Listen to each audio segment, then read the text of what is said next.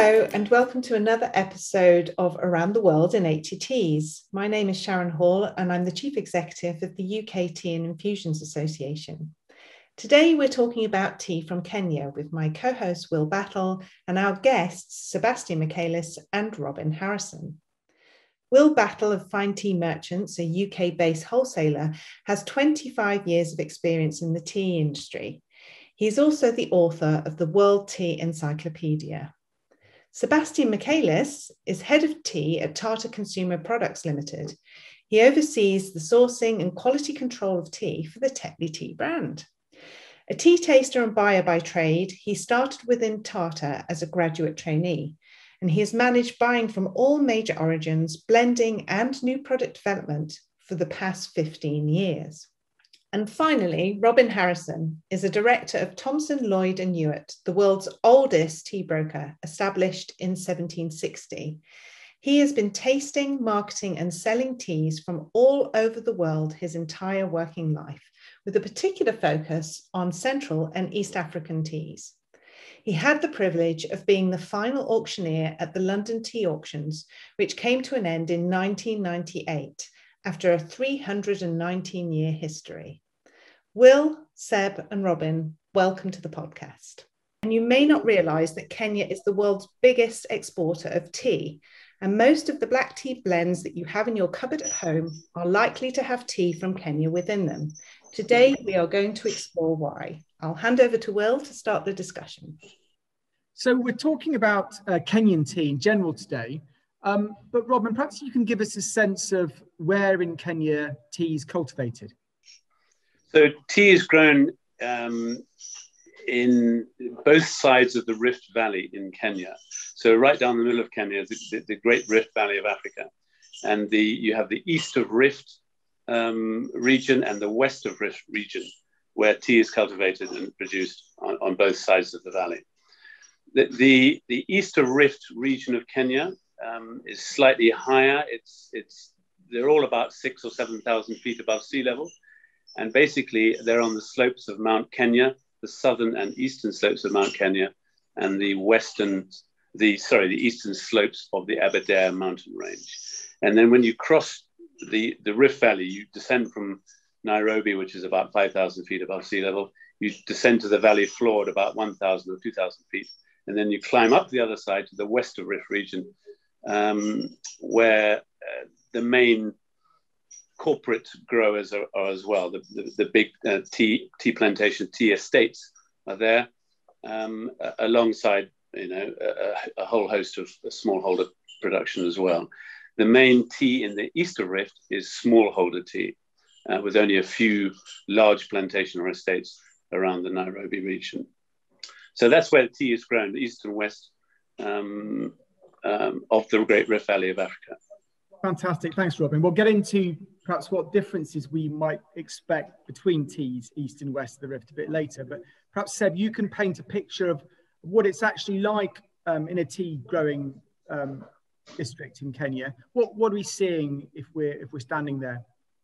Sure, yeah, I mean, first of all to say, they are stunning places to visit, and if anyone has an opportunity to see a tea estate, I really encourage you to do so. And Kenya's a prime example of really beautiful tea estates. It's Robin was describing the elevation there, and 7,000 plus feet, which is 2,000 meters or thereabouts. So you'd expect it to be quite mountainous, but actually it's hilly, but like very rolling hills. So the only peaks I suppose you'd see on the east of Rift with Mount Kenya, but generally where tea is grown, it's quite rolling hills, very lush. Green tea leaf is very bright and vivid, so especially during the growing seasons, it's a very lush looking place. And interestingly, the climate, Kenya, you always think of being an equatorial country, very hot, but because of that higher elevation, it's very temperate. So you get lots of sunshine, but the temperatures can actually be quite cool. It's almost comparable to the UK at times. If you don't bring a fleece with you at night time, it can be quite chilly. But they have the benefit of more sunshine. So it's a very rolling hills, very lush green fields of tea, and interspersed with forests Some of it timber used in the tea industry, and others the natural forests like the Mau forests in central Kenya. That's fantastic. Thanks, Seb. That's a great picture you paint. I have to say that your point about altitude is one that I hadn't picked up until my first trip to the west of Rift areas. And I took myself on an early morning run. And I remember being absolutely exhausted after only about 4 or 5 minutes. And then I was overtaken by a girl carrying hers and her little brother's school books, and she's wearing flip-flops. And there was me panting, wearing all of my lycra, and it's only then that you really realise quite how high up you are. But as you say, a beautiful environment. So if we then sort of think about the teas, and Robin, I'll put this to you. What would be the main differences between the teas that you find west of the Rift Valley and those in the east of Rift areas? So the teas from the east of the Rift are primarily smallholder tea. So you're getting farmers who have an average size of maybe 1 acre or 2 acres of tea. And they go for very fine plucking. So literally the top 2 leaves in a bud are harvested by hand. And they are then, collected and taken to the local tea factory where they're manufactured. But they produce this beautiful, incredibly bright, golden cup of tea that with milk, because most African teas are drunk with milk, and it comes out really, really shiny bright, like a sort of a ray of sunshine, and they're very brisk, very bright, and have this lovely floral flavour, particularly from certain factories that are nestling in the foothills of Mount Kenya. The teas in the west of the Rift, particularly the plantation teas, the estate teas, which more often than not are harvested by machine these days rather than hand plucked, produce a slightly redder tea or more orange tea than this golden yellow tea that you get east of the Rift. So that is the main difference. The teas have strength and briskness, we say in the tea trade, that there's astringent and they're raspy on the tongue, and they're incredibly enlivening and refreshing. So yeah, it's quite unique that you get this sort of very, very bright, brisk tea from East Africa, from Kenya in particular, and neighbouring Rwanda and Burundi produce similar types of very, very bright, flavoury teas. That's quite unique, and you can't get that sort of tea from the Asian continent, and that's what's made them so popular. Well, perhaps Seb, you can answer this. Where would you drink it on its own, or would you use it in a blend, or what would you do with particularly an east of Rift Kenyan tea? Sure. I mean, you can actually do both. And my I'm not just saying this for the podcast, but my favourite tea to drink at home is a east of Rift Kenyan tea, and I will drink it straight as is. I think what Robin was describing is these terms like briskness, which is a tricky thing to translate, but essentially it's it packs a lot of flavour. And there's that astringency, can dry the side of the mouth, which sounds a bit like a negative trait, but actually if Kenyan teas are produced in the right way, it just has that right amount of impact when you're drinking it, but not too much that it leaves your mouth too dry and it's too bitter. So Kenyan tea, I think we've already covered, is the biggest exporter in the world, and actually constitutes the majority of the teas that you'll find in the UK market, because it really lends itself to your typical UK consumer who's looking for a builder's brew, something strong, gutsy, something which can pick you up in the morning. So it obviously works well with milk. But yeah, as a tea for blending, it's perfect because it lifts it up, it gives that astringency. But then it can complement it with other flavors, like for instance from Sri Lanka, where you have more floral notes, slightly lighter, which can round it off, or Assam teas, which add body to it, although Kenyan teas have a fair amount of body as well. But either is possible. It just depends, I suppose, on what you're in the mood for, what you're used to. But as I say, for me, I love drinking East of Rift, especially orthodox teas, but I imagine we'll talk about that a bit later as well. Yeah, can you, or perhaps you can go into it now. What can you just quickly explain for us the difference between, you've just been talking about CTC. Perhaps you could quickly explain us the difference between CTC and orthodox tea, because then we can think about the question. Sure. As quick, well, I could talk about it for a while, but I'll try and make it as succinct as I can. I mean, the process of manufacturing tea, the CTC production is once you've plucked that leaf and allowed it to dry out a bit, you need to cut it up to use in either tea bags or loose, but to get it to the right size and shape that you need it to. And a CTC tea, which stands for cut, tear, curl, is essentially where you drop that leaf through two rollers with very sharp teeth in them that kind of interlock. And those teeth have the action of cutting into quite small granular pieces, which is what's used in a lot of tea bag blends, because they have a large surface area. They can brew quickly. They give you that strength, the body as well. So it's very useful for that kind of flavor of tea, as opposed to an orthodox tea where the way that it's cut is through a machine that kind of rolls it. So it cuts and rolls at the same time, but it produces what people will be more familiar with as loose leaf teas, larger leaf teas, that don't brew as fast, can have some different nuances of flavor, but generally are a little bit less kind of astringent and strong. So the main differences are that I suppose orthodox lends itself more to blends where you wouldn't use milk. You could drink as a black tea or with honey or lemon or whatever, as opposed to CTC, which is more that strength, that builder's brew type tea. Robin said that the smallholders pick the two leaves and a bud. I think it's important to communicate that it's high quality tea that ends up in your tea bag, as well as what is maybe used to make an orthodox tea, which could be slightly different in brewing qualities or taste. But the tea that you have in your tea bag is equally good tea. Absolutely. I mean, it's as we all know, an old wives' tale. They say that the tea in the tea bag is sweepings from the factory floor. I don't know why that myth keeps on being regenerated, but absolutely, the CTC East of Rift Kenyas or West of Rift Kenya teas are incredibly high quality.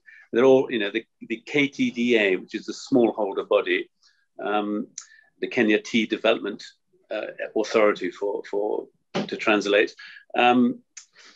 They are very insistent in getting the highest quality green leaf coming in from the field, and so they are then able to produce a beautiful high quality CTC small leaf tea, which is manufactured just for the tea bag.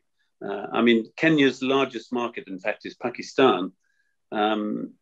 It's a loose tea market. I mean, there's tea bags there, a pretty small percentage of the market, but they love this small leaf tea that they don't brew it like we do in Britain. They cook it.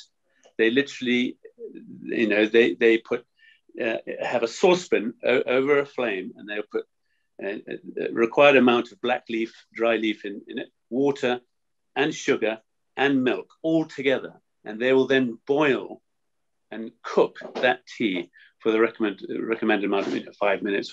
In fact, you'll find that they permanently have a saucepan on the boil all the time. Can you give us, sort of looking back, a little bit of a sort of sense of where Kenyan teas come from? Because it's not so long ago, Kenya wasn't so significant to the world tea. So when did it all start, and why has Kenya become such a global power in our industry? So tea was first planted in Africa, actually. Funnily enough, Kenya wasn't the first country in Africa. It was Malawi in the late 19th century, 1895 or something. But in Kenya, as Kenya was founded in the around the 1900 to 1910, the first settlers came there. Tea was grown in and around Nairobi in a small way. So from very small base, they started. Also post First World War, there was a big movement for army veterans out of the First World War were encouraged to go to Kenya, or Kenya as it was known in those days, to go and plant tea, amongst other things. In fact, it was primarily flax, but they learned that flax wouldn't grow very well in Kenya, so they switched it to tea, and they brought sort of literally seeds from Assam and planted them, and there was gave birth to the Kenya tea industry. So during the 1920s and 1930s, that's when it all started, and it slowly planted out. But a fascinating statistic I came across the other day was in 1942, obviously when the Second World War came along, tea was rationed, and Kenya produced 6 million kilos of tea in 1942. And today, or last year, it produced an absolutely massive 570 million. So it's gone from 6 million kilos in 1942, and that is what, 80 years later, or 78 years later, it's gone up, 6 million to 570 million. Just put that in context, 570 million, that's enough to satisfy the entire British demand more than five times, basically. Yes, so we consume, give or take, say 100 million kilos of tea in the UK. And that's slowly shrunk over a couple of generations, but there's still a huge market. So yes, it could produce enough tea to fill 5 years worth of British consumption. So it's and it's become today, as you alluded earlier, the world's largest tea exporter. But what really gave the impetus to the growth of the Kenya tea industry was the founding of, while it was still a British colony up until 1963, the founding of the Special Crops Authority, which was a government sponsored program to encourage the local farmers in Kenya to grow tea themselves, rather than let the big corporate companies grow huge plantations of tea. So what started the first factory in 1959, I think it was Ragati factory, still going very strong today. The government built this factory, and they encouraged, and then they dished out all the seedling plants to the local farmers and taught them how to grow tea, and said, look, you grow it, we'll buy it, and we'll manufacture it, and we'll export it, send it to the London tea auctions. They were in those days for sale to what was the largest market in the world, which was the UK. And from that has grown this really successful smallholder organization called the KTDA, Kenya Tea Development Authority. And it now has 79 tea factories and produces 2/3 of, or let's say 60% of Kenya's production. So 2/3 of that massive 570 million kilos, well over 300 million kilos comes from the smallholders. And the thing to remember about the smallholders is there's about 600 or 700,000 of them involved. And they have an average farm of about 1 acre, less than 1 hectare. But the extraordinary thing is, if you can imagine little plots of 1 acre everywhere, you would think it would be a sort of a patchwork quilt. But actually, if you fly over these smallholder farms on the Eastern Rift in Kenya, it is exactly the same as flying over a tea estate, because they are all planted contiguous to each other. And so there may be 200 farms right next door to each other of 1 acre each. And it looks like one enormous tea estate.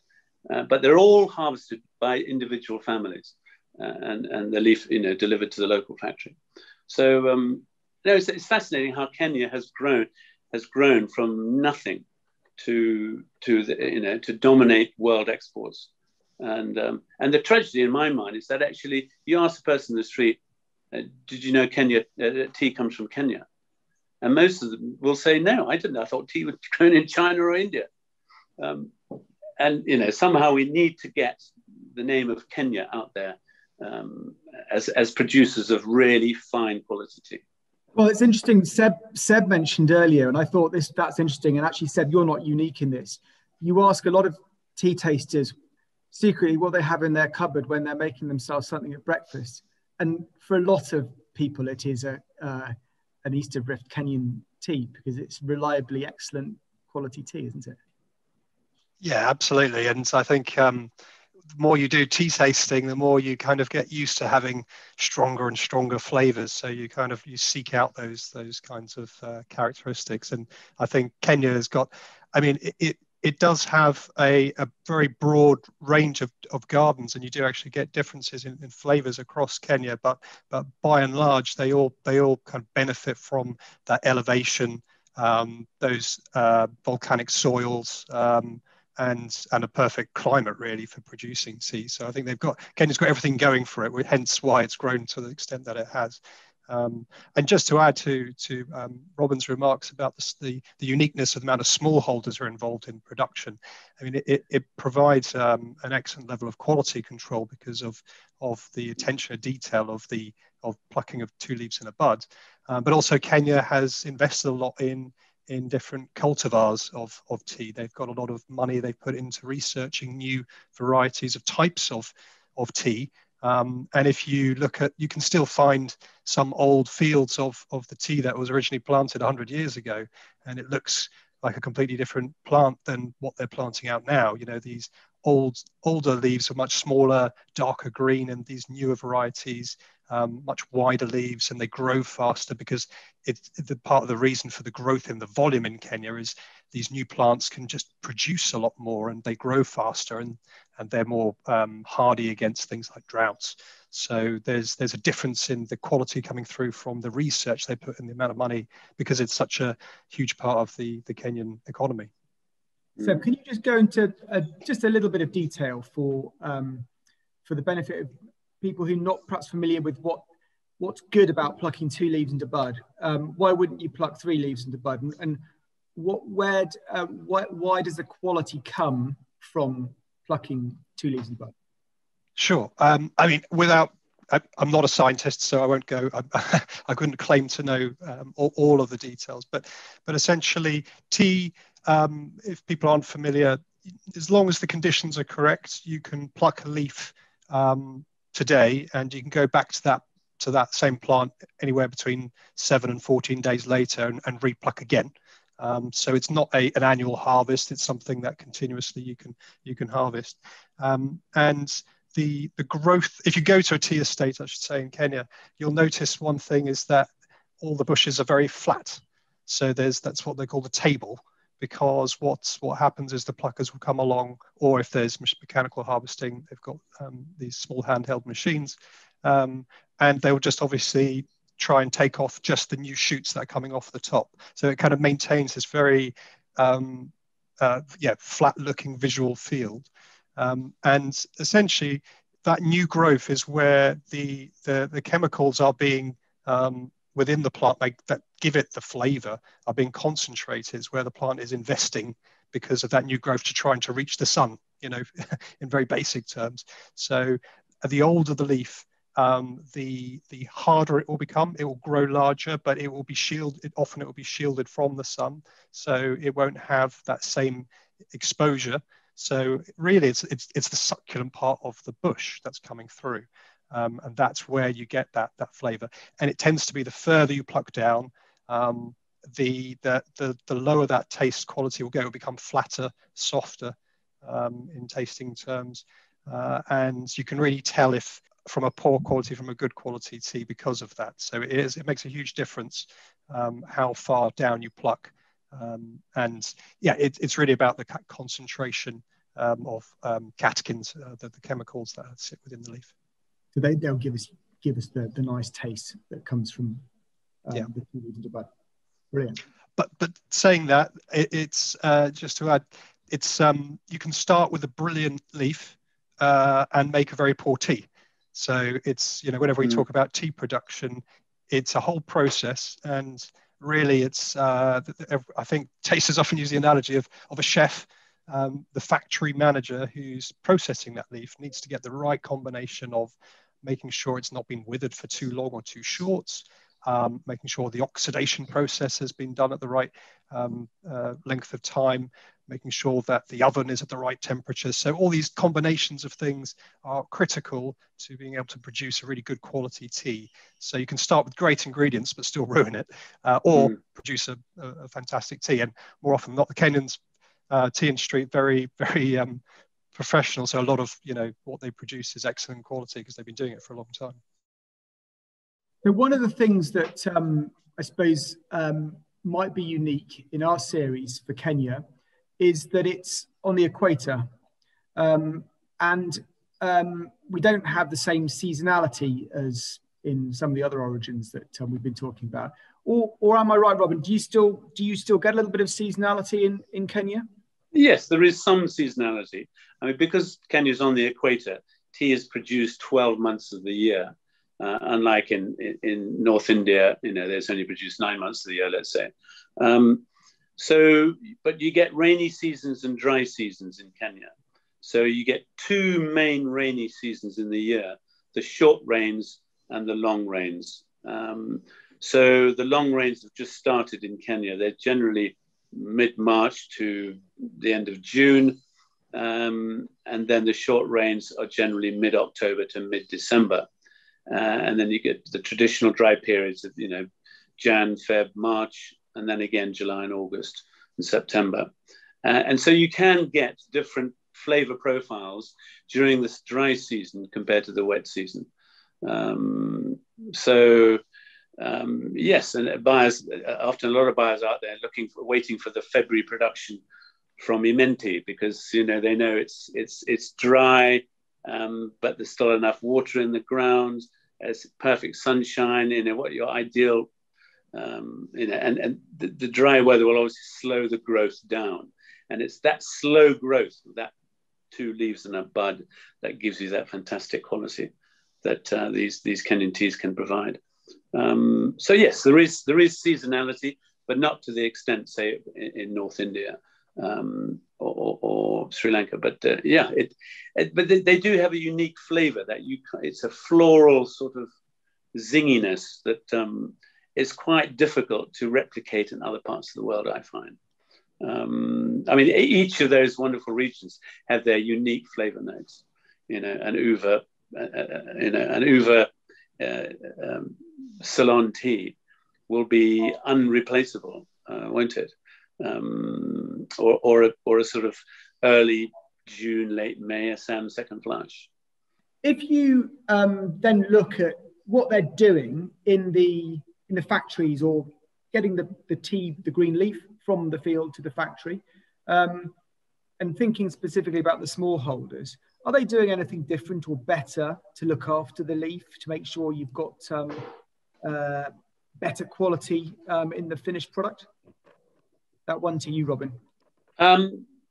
Yes, they have very good farmer field schools, they call them in Kenya. The sort of umbrella organization that runs all these 79 smallholder tea factories.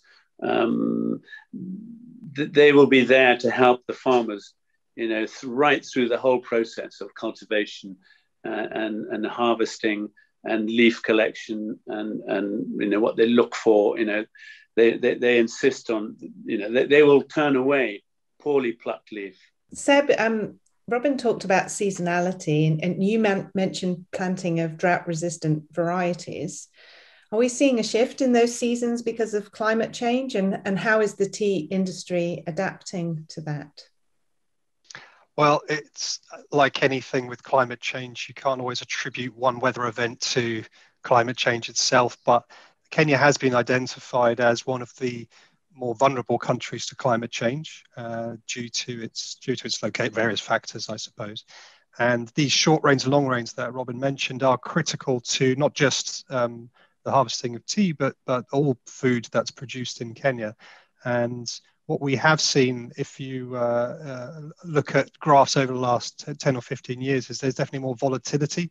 So we have had several droughts in the past few years, which generally have hit around January, February time when it tends to be a bit drier. But yeah, the main issue there is that consistency of the weather isn't as there anymore. You used to be able to say that long rains would arrive on the 14th of March and it was, within a day. And now it's quite, well, you've had a number of years where it's come several weeks later. So there's definitely less predictability. And there has been some actually work done on forecasting how climate change will impact the tea industry. And generally what they expect will happen is, as the climate gets hotter, the areas suitable for cultivating tea will get higher and higher. So you'll have to go to high elevations to produce tea, or tea of good quality. That means some of the lower lying regions may find it more difficult, or there may not be enough rainfall, which could benefit east of Rift because it's slightly higher elevation, and not so good for west of Rift. So it's, and in terms of what they're doing about it, so Robin mentioned these farmer field schools. Actually, there's a lot of work within those structures of teaching farmers how to cultivate tea, is what they can do to mitigate those impacts.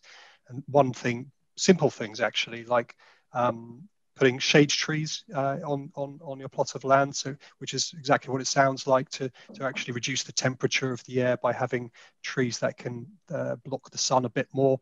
The cultivars, which you mentioned, which are more drought resistant. So there are a number of factors that will allow them to adapt, but it's a big risk, and it's a big worry for the farmers and for the industry as a whole. So yeah, everyone's very conscious of it, working hard to do what we can. But like everyone, climate change we just don't know where it will land. Seb, can you talk us through purple tea? What is it?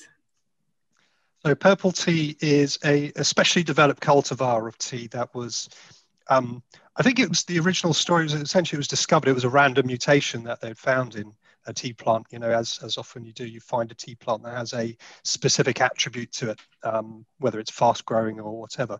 And what was distinctive about it was the look of the leaf, because obviously tea leaves are green, and these leaves were very purple, which sounds very odd. I wouldn't say they're purple to the extent like a felt tip pen, but there's definitely a really strong purple hue to it, and it's a concentration of chemicals of that give a tea that flavor within the leaf, and those chemicals which are in the leaf have been attributed. It's difficult to say that there's definite health benefits, but there's definitely this kind of a lot of aura of, are these chemicals full of antioxidants, which may be beneficial? There's a question mark over that. But essentially, the Kenyan tea industry has seen it as an opportunity and have planted out purple tea because it has this unique attribute to it, not just the color, but the amount of antioxidants that are in it and how it can be used. It has got a very distinct flavor. Astringent is the word I would use. Drinking it as a normal tea is actually quite, it has a real drying of the mouth, but it may have applications in ready to drink. So bottles, where you have an element of tea in it, like an iced tea that's been packaged. So yeah, it's really interesting because it's a new innovation. I say new, it's a few years old now, but it's where the tea is trying to expand into new areas, rather than just being what you expect, black tea in a teacup. So yeah, there's lots of applications that tea can go into, and I think purple tea is be interesting to see how it's used. Kenya, because it's grown so fast, they've been very aware that they should also try and diversify away from traditional black CTC tea. And I know you alluded earlier to the orthodox tea. Actually, purple tea is made, it can be made either as a CTC or as an orthodox tea, but there are now quite a lot of factories in Kenya, both in the smallholder sector and in the plantation sector, as it were, that produce orthodox tea, and very good orthodox tea as well. And they think they need to diversify their markets a little bit, which is very sensible. But they're competing head on with Sri Lanka and India and Indonesia in the traditional black orthodox producers. But they find a niche in various markets, and the quality is also, because it's from the same KTDA smallholder factories that produces high quality CTC tea. Those, out of 79, only at the moment 10 factories out of 79 have the ability to produce orthodox tea as well as CTC. But those factories do produce a lovely floral orthodox tea, lighter in cup, without that body, but they have beautiful flavour. Yeah, I like this sort of biscuity, beautiful biscuity taste I've had on some of those orthodox teas. Yes, really seductive. And we've been talking on some of the other episodes about what foods the different teas go with. What would you all drink your Kenyan tea with? Maybe start with Seb. Oh, good question. I mean, Kenyan tea for me is first thing in the morning. So it is a breakfast tea through and through in my mind. It's something, instead of a coffee, it's a real, it's a punch to get me awake. So yeah, it's a breakfast that, has to be, whether, I mean, I don't tend to go for the full English in breakfast in the morning, but it tends to be more cereals and things like that. But yeah, I mean, it is a strongish, it's got that punch to it. So for me, it's more about the time of day, and it's a morning tea. What it complements, I'm not sure. Biscuits, probably too many of them. I would go for breakfast, lunch, and dinner. Actually, that Kenyan tea can be drunk at any time of day. So I'm with you, Robin. Yes. But yes, honestly, it can. You can always have an orthodox for without milk in the afternoon, and a punchy pick you up for first thing in the morning, and the same again in the evening. And Will, we've learnt about your full fat milk habit. Is it the same for you with Kenyan tea? Yeah, it really, any time of day you could have Kenyan tea. I think it will go brilliantly at breakfast. But the orthodox Kenyans as well, you can have in, and I've used them in afternoon blends as well. So it really does work any time of day. And it's such a useful tool as a form of blender. It's such a useful tool in your armory, because its beautiful golden color allows the blend to shine. So you can also put it in with other teas, which might taste great, but they don't have that brightness, and it makes the tea look beautiful at the end. So it works so well on so many levels.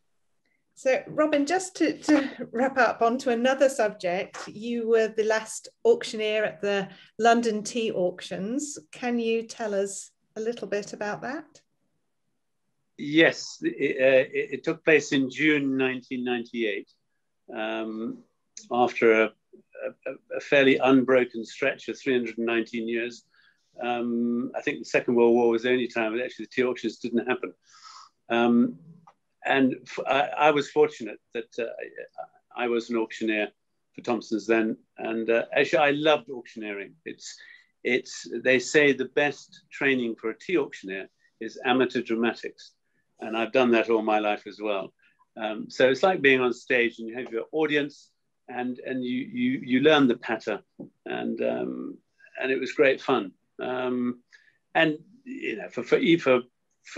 for economic reasons, London was a terminal market, so it came to a close. Basically, there wasn't, big buyers said they couldn't concentrate on lots of different markets all the time. Actually, Kenya, it was the KTDA themselves, the Smallholders themselves, in 1998, they had a really bad drought, and they said, "I'm really sorry, we don't have enough tea to send to you in London for sale. And what the reduced amount we have here, we have to put into the local market." So that was the sort of the first signal that anyway, it was, it had to come. The world changes, and it came to an end in 1998. But there was a little charity auction at the very end, and the very final lot. So producers around the world donated small parcels of tea for sale, and the proceeds all went to a tea trade charity. The final lot, we actually took a chest of a flowery broken orange pecker. Oh, look, there it is. That's the catalogue, yes. We took one chest of a Hellbodder flowery broken orange pekoe, FBOP, from Sri Lanka, from Ceylon, and put it actually next to me on the dais, the auctioneer's dais. And the bidding started, at £5 a kilo, I think it was. And there were phone bidding, and there's everybody in the room, everybody from the big packers and blenders were there. And eventually it came right down at about £250 a kilo. Up to that level, everybody was bidding. And then from £250 a kilo upwards, it was just between Jonathan Wild of Taylors. He was the managing director of Taylors of Harrogate then, and John Leader, who was the tea director of Twinings then. They were fighting it out over about 15 minutes. I remember this whole lot, one lot took 20 minutes to sell. And it was between the two of them, and they were going up and up and up. And eventually I knocked the hammer down at £555 a kilo. But there was an irony on this little story at the end. The chest of tea had only 36 kilos in it. Now, for some reason, I had made a mistake, and in the catalogue was printed 40 kilos rather than 36 kilos. And therefore, when you score, what they call scoring in a tea auction, is working out how much you spent and what your average price is. The assistant to John Leader at Twinings, he said, right, we can spend up to £25,000 for this chest of tea. And he was doing his scoring and eventually ran out of money at £550 a kilo. And so Jonathan Wild of Taylors won it at £555. But only afterwards did we discover this mistake of the 4 kilos, that it transpired that Twinings' limit actually could have gone up to about £700 if the correct amount of kilos had been published in the catalogue. Anyway, because I only found that because when I invoiced Taylors for the tea, he said, you've invoiced me too much. It's actually only 36 kilos and not 40 kilos. But anyway, he got a lot more than £25,000 worth of publicity out of that. And I think they still have that chest of tea in their boardroom in Harrogate. Well, thank you to all of you for joining us on this podcast today, Around the World in 80 Teas. Thank you to our guests, Seb and Robin, and to my co-hosts, Will Battle. Thank you so much. Thank you. Thank you.